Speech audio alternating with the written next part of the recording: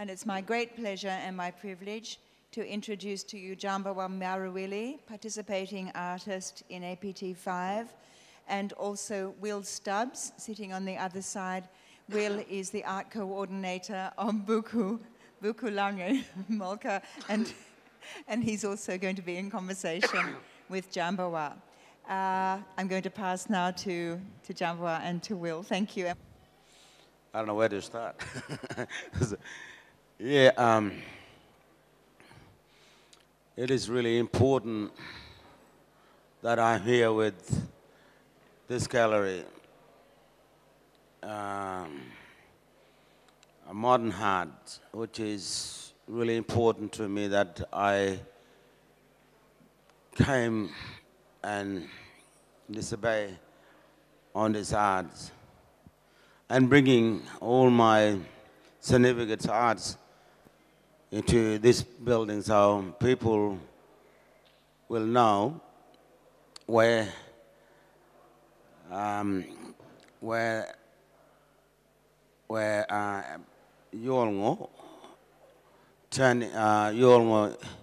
is on this, his gallery is on this building too. So a few of Yolngo artists here too.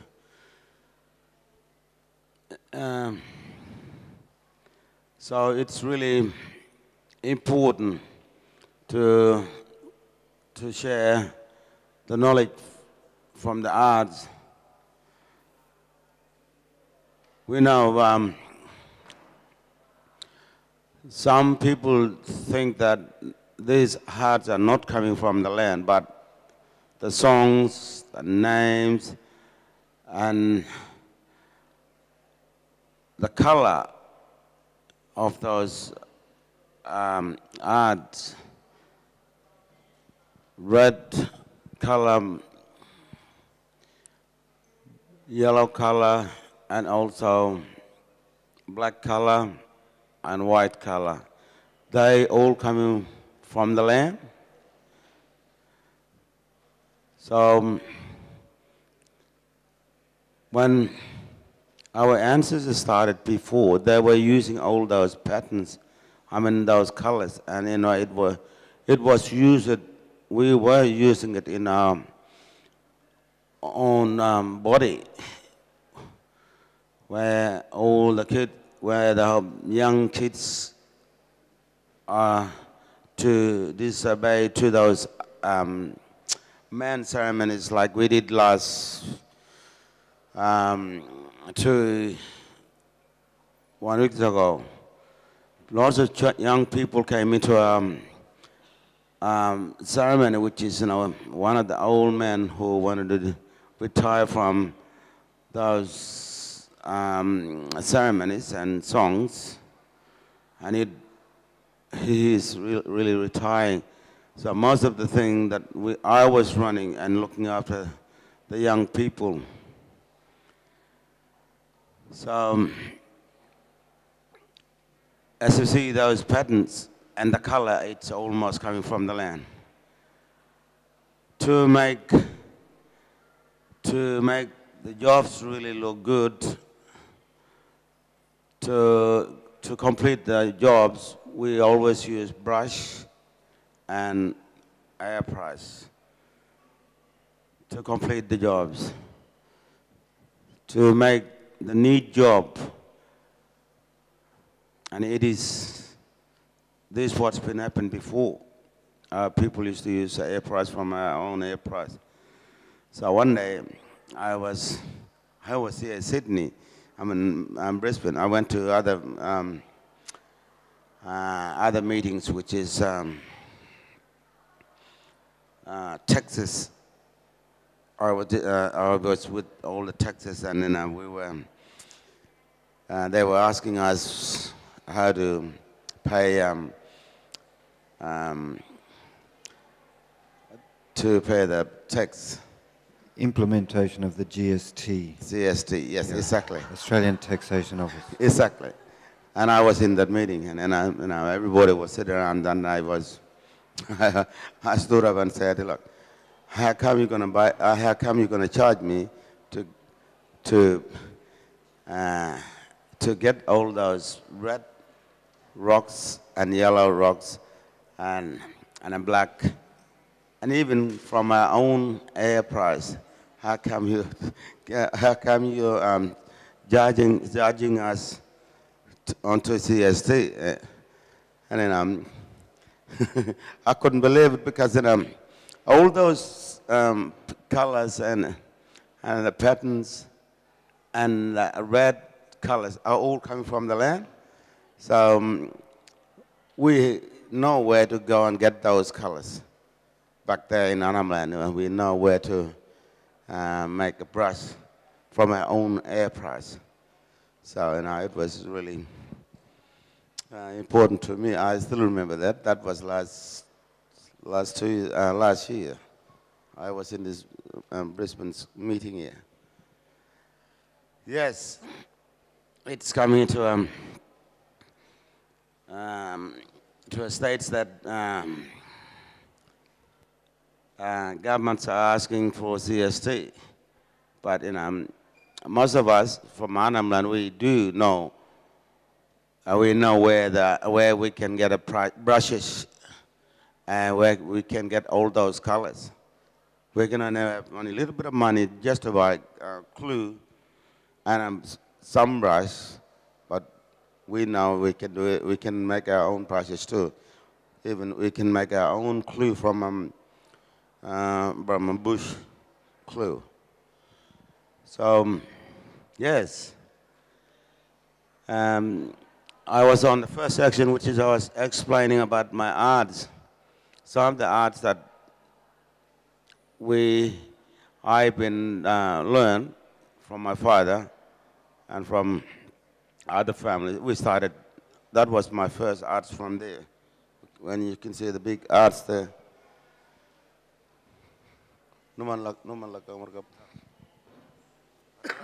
No, that's the one. So this painting was made in 1997, which is the year after Djambawa was the winner of the Telstra 1996 Best Bark Painting Prize. And as far as this exhibition goes, which is a retrospective exhibition which includes 5 works from recently acquired works from the Queensland Art Gallery collection at the other end, created this year. We have a work, third one down the line, is from the National Gallery of Australia's permanent collection that featured in the exhibition Boyac, which was a landmark exhibition for North East Arnhem Land art held in Sydney in 2003. The Art Gallery of New South Wales has the keynote painting from the exhibition Source of Fire, which was Djambawa Marawilli's solo exhibition again in Sydney in 2005. This bark painting from '97 comes from the collection of the Art Gallery of South Australia. And my role in all this has been to pack these things up and send them off to the various museums, and I've been there for a while. We realised the other day that when I met Djambawa, he was my age now, and he seemed like a very old man at that time, and I thought I was a young man. And the first thing that he did to me when I was learning, I drove to his homeland, which is 3 hours drive, if you can drive during the dry season, along a very rough road, what some of you might not recognise as a road. And at the end of it, you come to Blue Mud Bay, which is a community in the town of Yilpra, where there's 100 people who rely on Djambawa for their spiritual, physical, moral well-being.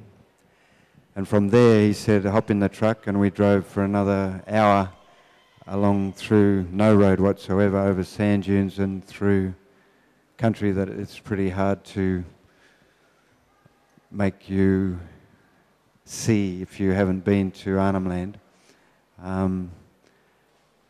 And we came to what is sometimes described as rainforest, but to Queenslanders wouldn't be recognisable as such. It's not the rainforest you get in Cairns. It's a conspiracy amongst a number of species of plants to grow spikes and sometimes called a monsoonal scrub thicket. So leaving the car at that point, I then followed Djambawa into that monsoonal scrub thicket for probably 20 minutes until we came to the tree that he wanted to cut to make some of his sculpture, which isn't represented in this exhibition. So we cut it down, and then we carried it back in about 5 trips after it was cut into pieces. I still have a scar from that trip, which was 1995, on my shoulder from eagerly carrying one of these things and trying to impress Djambawa. We got to the truck and we loaded up the truck, and then he said, "Now, how do you feel?" And I said, "I'm fine, I'm great." He said, "No, how do you feel?" I said, "Well, I'm bloody hot." You know, on Wednesday when we came here, it was a cool change for us because we're in the build-up up there. So people complaining about the weather in Brisbane need to spend more time in the top end in October and November. He said, "What else?" I said, "Well, I'm scratched. I'm covered in cuts and grazes." And he said, "Yeah." He said, "What else?" I said, "I'm dying of thirst, like I really need to have a drink." He said, "Yeah, what else?" I said, "I'm exhausted. I'm just totally buggered."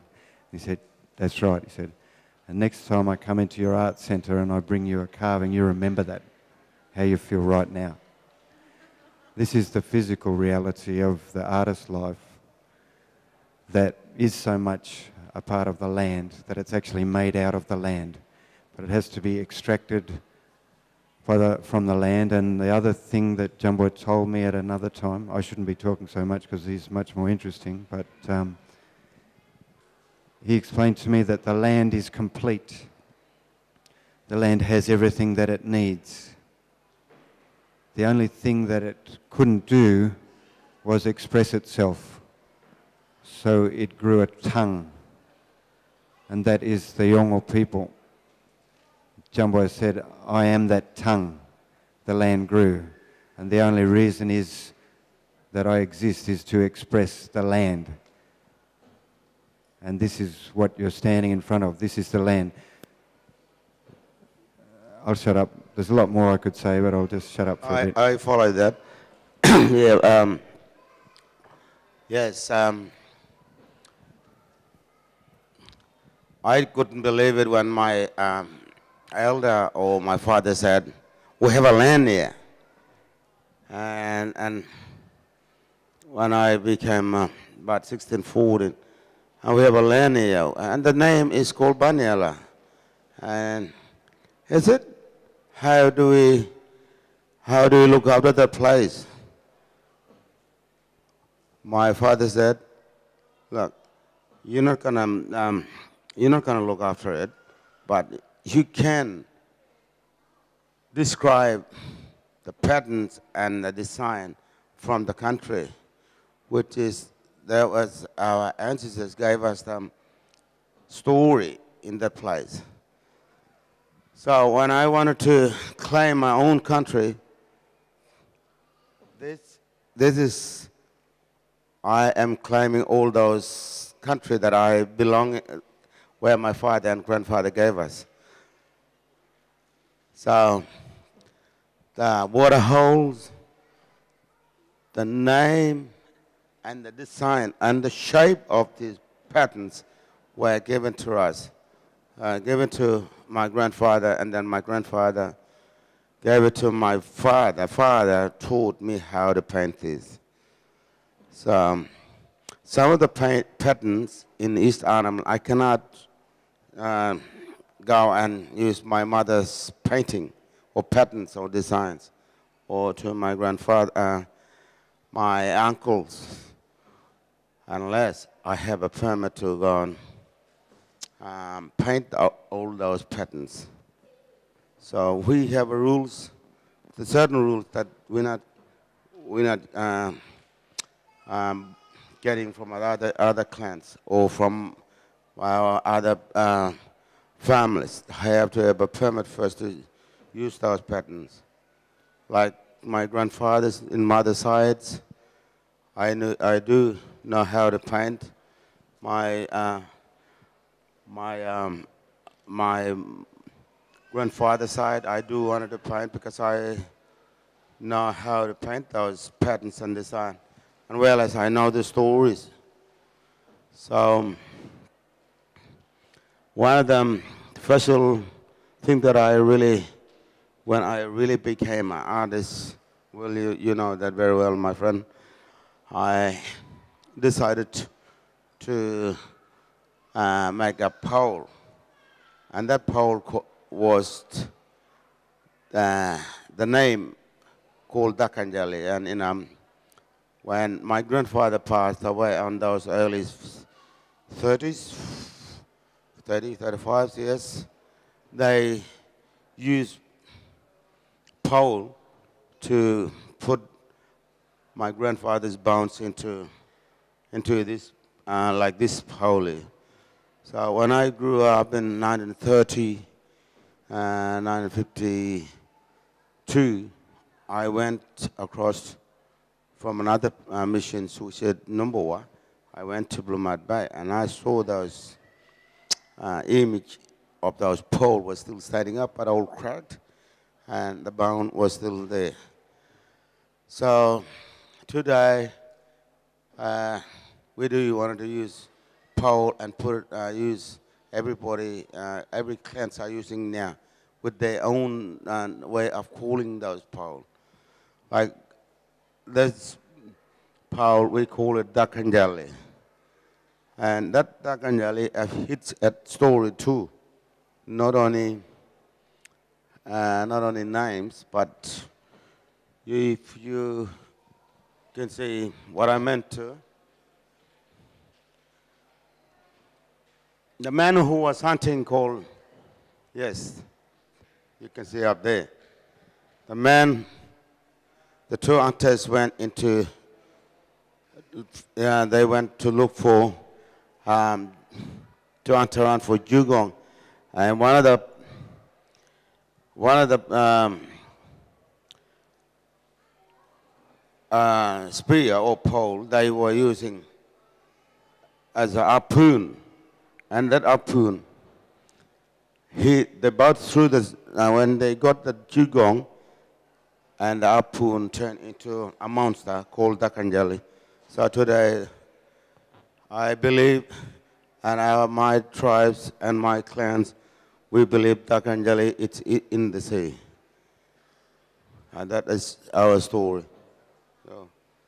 So all of the Australian people here who've been well educated in Australian history would be aware, of course, of the great tsunami that hit Australia. People are nodding, but they're lying because there is apparently no record of that, except there is in our history books amongst our intellectuals.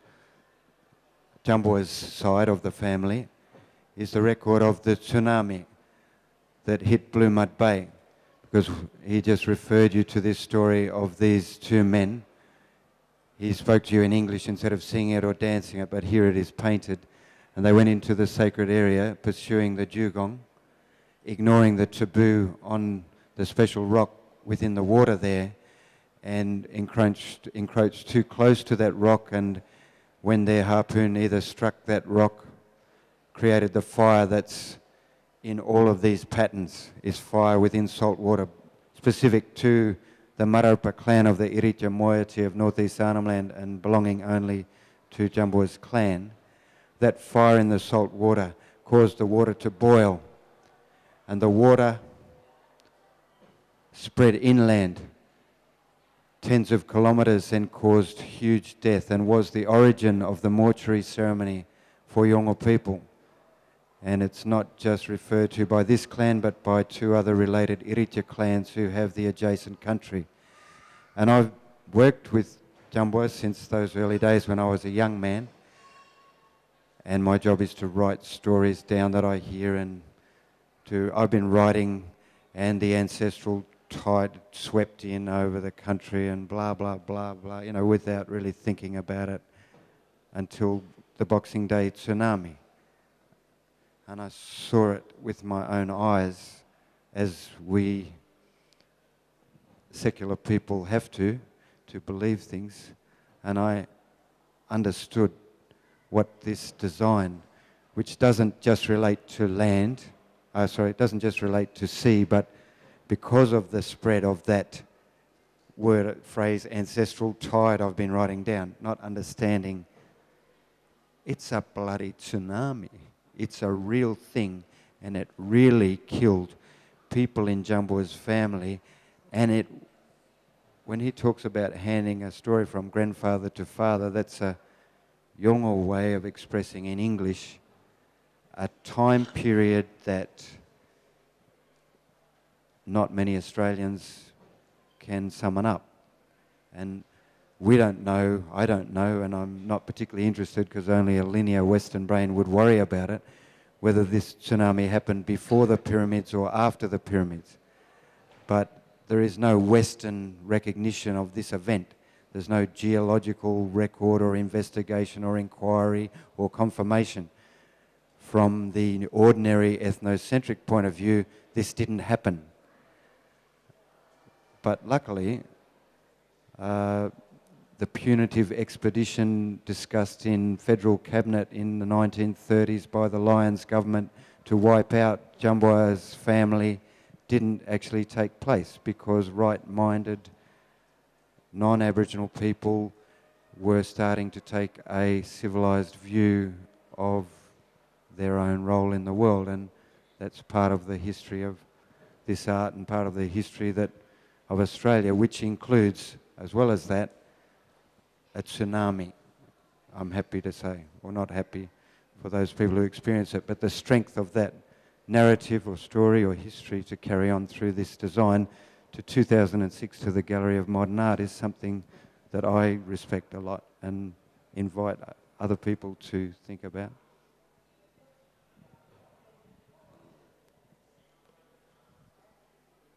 And takes me to another role of Djambawa, not just as artist, but as the initiator of the Salt Water Project and the associated claim to the court, which has so far been unsuccessful and which is on its way to the High Court, which would be reported in press as Aboriginal land grab, is really a honest statement of the truth of the law that he is subject to as an Australian citizen, which is that the reason why Yulpra, where he lives, is inherently connected to the sea and they share the same pattern is because the cycle of water from fresh water through to tidal water to the immediate coastal saltwater pattern to the undifferentiated ocean to the vapour that rises from the ocean and is taken up by the feminine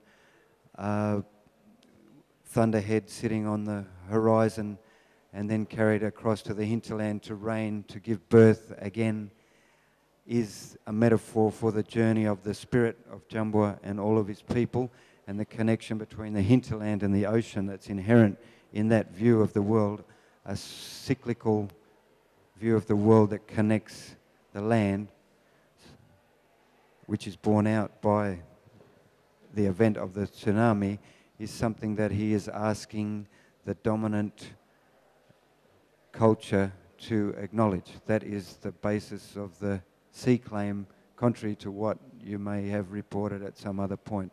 And the vehicle that he uses to express that is in an exhibition like this, and as he said in the program of the Sydney Biennale, I'm tired of going to exhibitions where people look at pretty pictures and see just, he said it better than this, I can't remember exactly what he said, but these are beautiful. I mean, that's a matter of opinion and you can form an opinion about that. You might want to have an opinion about whether it's art or is it contemporary art or is it traditional art or blah, blah, blah, blah, blah. But this is working on a lot of different levels, including in the gritty political, legal reality of whether or not the Western culture or the dominant culture is prepared to let this story live, to show it the respect that, you know, many believe it's owed. Anyway, that's all a bit heavy, but that's partly why you're here, I suppose, hopefully, to get beyond the pretty pictures. Alingo.